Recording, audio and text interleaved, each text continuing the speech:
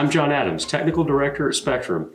In this video, we're going to cover how to calibrate smart ESCs. So the first thing that you need to understand is, especially with the ready-to-run vehicles, the ESC is already calibrated to the Spektrum radios. So even if you change to a different Spektrum radio, the precision of the radio as far as full throttle, full brake in the center position is extremely accurate. In fact, those positions are within a few microseconds. So generally, as long as you stick with the Spektrum radio, even if you go from a DX2E to a DX3 to a 5R to a, whatever, you name it, throughout the brand, throughout the class, you'll find that those settings are really ultra close. So much so that you can't perceive any difference. So there's really no reason generally to have to calibrate the ESC.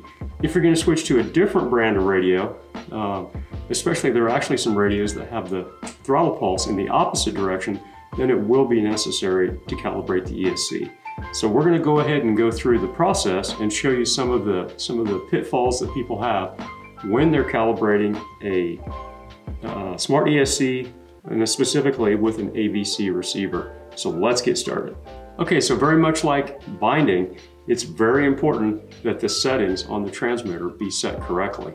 So the process of calibrating your ESC is so that you correctly capture full throttle, you correctly capture that center position, you correctly capture the brake position. So obviously, on the DX3, you're going to want the throttle limiter to be at 100%. So, 100% occurs at 100%. 100% actual true travel occurs at 100%. So throttle limit needs to be at 100%. The brake rate, generally, you're going to want to turn the brake rate up full or all the way clockwise. So you're wanting to capture the full brake rate. So that's very important as well. Your throttle trim, you'll want to center the throttle trimmer, because that's what we're going to do. We're going to calibrate where that trimmer position is, we're going to calibrate where that full throttle position is, and we're going to calibrate where that brake is. So depending upon what transmitter you're using, be sure that all those throttle settings are set appropriately. Generally it's 100% throttle, 100% brake, or in this case brake rate, and the trim needs to be center or very close to center. So that's the first thing. Set the radio up correctly so that you're ready to calibrate your ESC. Now, the next thing you do is turn on the transmitter. Okay? Of course, this assumes that the system's already bound. If your system's not bound already, then you need to go and check out some of the previous videos. But the system needs to be bound in order to enter ESC calibration mode. Then, this is very important. With the switch, press and hold the select button and hold it down, and then press the power button and hold it.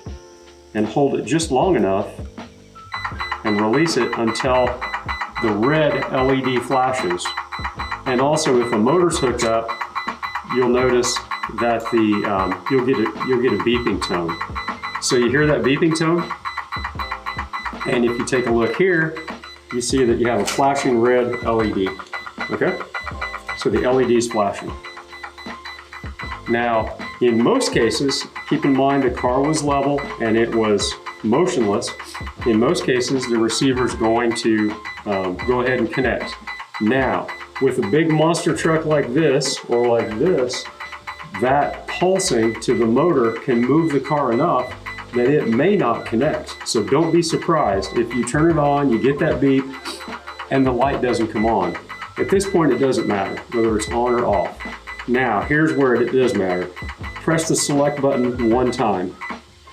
When you did that, you just saved the neutral position. Notice that beeping goes off, and now there's no motion in the car. A truck like this is not going to be pulsing and so on. And it's extremely important to note that the LED needs to be on and solid, okay? So the next thing you do, you pull full throttle, you press the set button, get 2 green blitz, full brake, press the set, and then center it. And then we'll go through a series of beeps.